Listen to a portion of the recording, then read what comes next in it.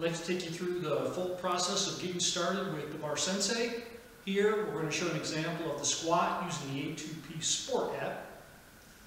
With your package you'll have the neoprene sleeve and the Bar Sensei module which slides inside. Make sure you give this a nice full charge, at least a couple hours. This has an auto sleep mode on it, so to wake it up before we use the Bar Sensei, we give it a firm tap like this, and it'll be ready to go. We fix it onto the barbell here. Placement is dependent on your lift. So since we're going to be doing a squat here, I've got the Bar Sensei set up between the shoulder and the hand position. So let me go ahead and zoom on in a little bit so you can see how the app operates. We'll bring this in tighter here.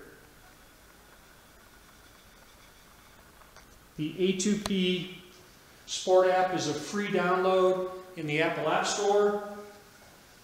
iPad requirements would be Air, Air 2, Mini 4, or Pro. These all run on the 64-bit chipset. So I'm going to go ahead and open up A2P Sport App.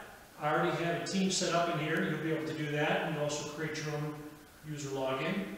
I'll select Precision Players. I have my roster here. So since we're going to go do a workout, we'll touch the selected athlete, in this case Steve Landry. Touch workout. First thing that's going to happen with this pop-up window is the Bar Sensei sensor will appear here. You've got to sync it up with the iPad. So I'll touch right there. And you'll see it'll do its sync up process. That green means we're at a full charge. So it'll also indicate yellow or red. Check mark means we're synced up. So I just hit next. And then I'm ready to go. It defaults on squat, but if you were going to do a different exercise, you just touch like that. So we've got squat here. We're going to be setting up in pounds. Now I'll go ahead and enter in the load. Touch off like this. And then when I touch finish, it's going to start a countdown. 10-second countdown to allow me to get in the ready position before I do the squat exercise. So let me just pan out a little bit. And the goal here is you can see the finish of the rep, but still see the numbers populating on the screen. That should be pretty good right there. And so I'll hit finish.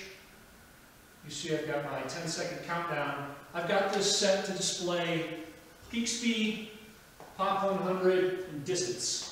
Those are the three metric windows.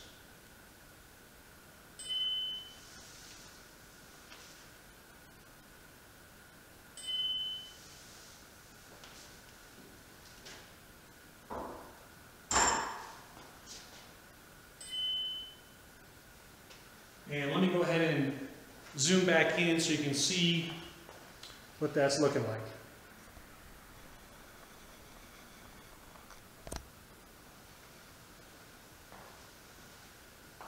This top box is showing peak speed, 1.25 meters per second. Pop 100 is 0.45 meters per second. In case you're not familiar with Pop 100, that represents explosiveness or rate of force development. How much speed can you generate in the 100 millisecond point of the concentric phase coming out of the hole? And then distance is an estimate of how far the barbell was displaced. If you want to look at different metrics, you've got that option. You just touch on the window here. You could look at average speed. You could look at peak power. It's really up to you, your preferences.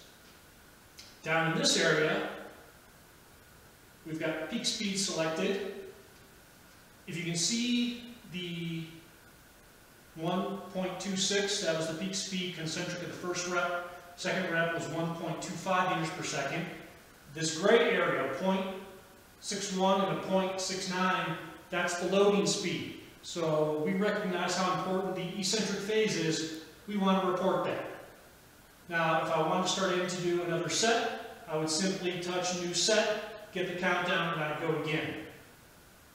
If you're working in the team environment and you want to change out an athlete, we built in a real efficient feature into the A2P Sport App to rotate the athletes through. I just touch on, just finished up the lift, touch on the new one, you see the name change there, new set, and then you go.